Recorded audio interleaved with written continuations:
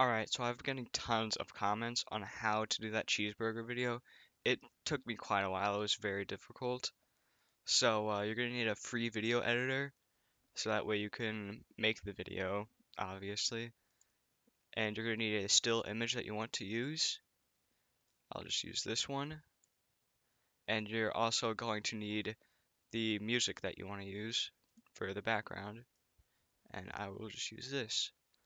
You can usually just search up video clipper and clip a YouTube video and then convert it to MP3 format.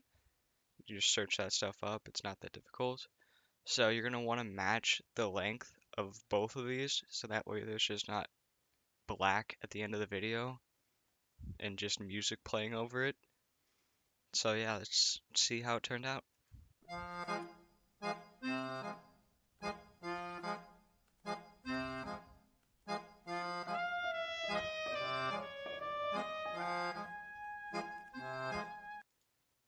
Alright, so yeah, it's that easy. It's finished. Now you know how I made that cheeseburger video, so that's it.